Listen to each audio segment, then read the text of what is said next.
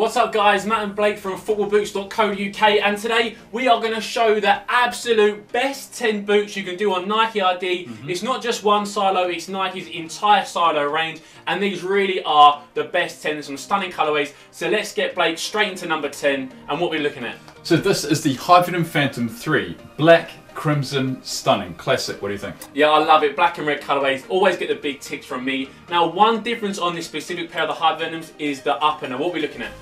So this is pretty much an all Flyknit upper. So an all Flyknit upper from the Hypernym Phantom 2, which had Nike skin, but this is all Flyknit. Much more comfortable, isn't it? Absolutely, and one difference on this one is that it's actually got the leather upper, so it's all Flyknit, and they've just added a little bit of the leather, which is called the Tech Craft. And as we can see, it's the same black colour, but there's going to be a little bit of difference in feel. So if you want that slightly softer and more traditional touch and feel on the ball, then this is going to be the version for you. Some nice red laces, red borders on the Nike swooshes. Lovely one to start off as number 10, and let's move on to number 9. So in at number 9, we've got Nike Tempo Legend 6. It's a lovely boot, but let's talk about the actual Nike ID design. What are we looking at? So we've got Volt Yellow on the laces, a bit of speckling in the laces, added a nice touch there. A really nice sort of swoosh, I haven't seen that swoosh design on a Nike D before, and a bit of Volt on that back portion of the boot. Entirely black. You like it? It's a lovely boot. We obviously made a very similar custom to on the Magista Obra 2. Really nice looking. Black and Volt. Nike do black and Volt so well. Yes. I feel like the Volt colour itself really is Nike's trademark colour. Yes, I think it's lovely. That redesigned swoosh, as you said, classy touch. Yes. Volt on that external heel cut and that speckling and lacing. I think it just works so well together. Yeah, with the black sole plate overall, this is probably my favourite design in the entire video, to be honest. Absolute smash of Nike ID, but let's move on to number 8 now.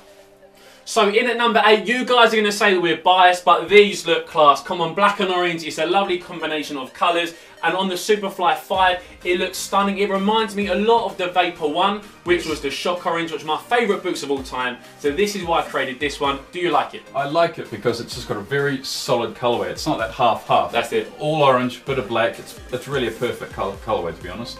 Yep, I totally agree with you. It's all about having that one solid colour with then just a secondary colour with it. We don't like the half and half of the Superfly 5. We don't need that. Like on the Hypernym 3, we don't need them half and half. I think this looks much smarter. And if you are wearing a kit with black socks, primo, absolutely perfect. So one touch you get on Nike ID is you get Nike ID on the sock liners, and yes, the laces and the colourway itself are also solid colours. They're not like gradients or anything. That's it, you can create it exactly how you want it. That comes in at number 8, so let's move on to number 7. So this is our number 7 Nike ID boot, and it's another pair of the Hypernym 3s, but not the Tech Craft. This is just a standard rule, so the full Flyknit upper, and you can do a lot more colour combinations on this because the Tech Craft is just black. Now, what inspiration is this for you? So Wayne Rooney 250 finish, it's pretty much that boot but in the Hypernym Phantom 3. Overall, I'm not a massive fan of white boots, but this one, just the top-down look, looks stunning. What do you like? Yeah, I think it's a bit of a strawberries and cream look, so if you're a fan of Wimbledon, I think you'll like these. It reminds me of an early pair of the Total 90 Supremacies, which again were white and red, so one of my own kind of fan favourites. I love this kind of design on the back of the heel. Candy cane, isn't it? Candy cane with that striped red and white, I think it's classy. One thing you can do on the Hypernym is just change that front colour of the sole plate. So this stays black, but then you can just give that any accent. We gave it red just to complement the look. So let's move on to number 6, and we've got the Magista Obra 2, and this is pitch dark with a twist. It's much more modern and bold. What are the colours used?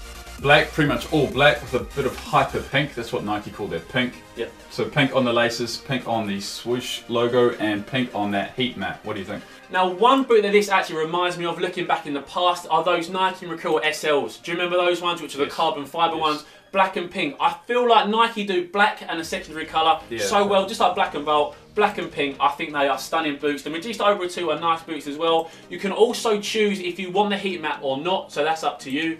But obviously, that's our number 6, so we're going to move on to number 5. So we're at our halfway stage at number 5, and we've got another pair of Nike Mercurial Superfly 5s. These are classy, you love them. Talk us through. It's almost like a metallic gold we see on the entire upper, with a bit of black on the Flyknit and sole plate and swoosh logos.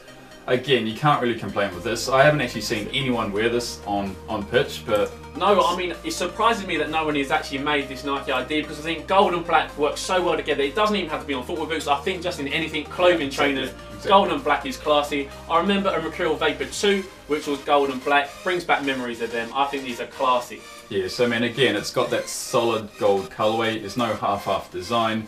It's a really perfect combination of black and gold together. Overall, Smash for the colourway. Decent boot. Number 5. Let's move on to number 4.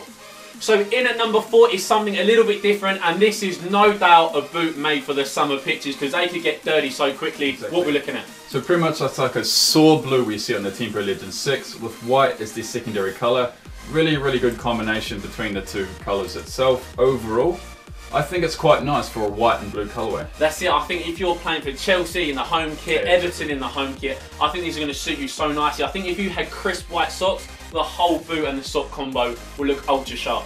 So I do like the touches of sort of blue branding on the back here. We'll go to this image. So this is a very cool thing you can do with Nike ID. You can actually, instead of replace the Tempo and Nike swoosh with your name, is that right? Yeah, that's it. So if I wanted to put Matt on that side, I can do, or maybe my squad number or initials. That's absolutely fine. We just went for a Tempo and Nike swoosh because it looks really smart. But that comes in at number 4. So let's move on to our top 3.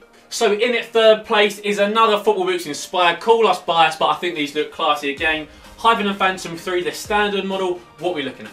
So pretty much a black and orange Hyven Phantom 3. You've seen it before, but this is really stunning. Again, it's that half-half design with black on the lateral side and orange on the medial side. So I really do like the strut design on the back of the heel. I think it merges the two colours so well together. And on the back of the sole plate, we just gave those orange touches at the front. As we said, you can change that. But that comes in at number 3. So let's move on to number 2. So our second place boot is all about Blake. Walk us through it. So touch of gold. This is the idea of the number 2 in this list. Tempo Legend 6 with a touch of gold. So pretty much all white upper with gold touches here and there.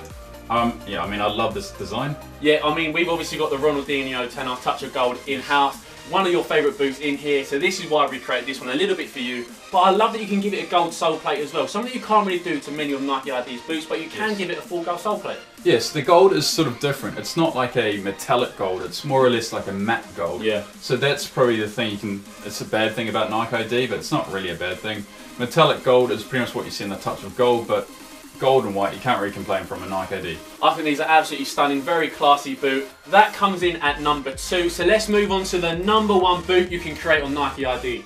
So the number 1 boot you can create on Nike ID, Man United players, make sure you're watching and listening. This is the NIKEID Vapor 11 and it comes with a gradient design from the back of the boot to the front.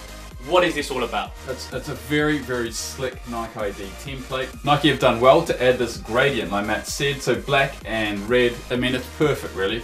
Can't really go wrong with this colour. It's only 2 colours on the solo though. That's it, so it's just 2 colours, it's the black and the red, but the way it merges together, even the speed ribs of those horizontal ridges work so well because it breaks up the colourway really nicely. Now the actual gradient effect of it isn't something you can do on kind of any other of the Nike ID boots. So take advantage of it because it is one of the classiest designs on Nike ID. Red and black work so well together. And that pretty much wraps up the top 10 Nike ID boots that you can create. Vote in the poll card for your favourite one and also let us know in the comment section below what kind of colour combinations you would do as well for yourself. Thanks for watching guys, and as always, we'll see you next time.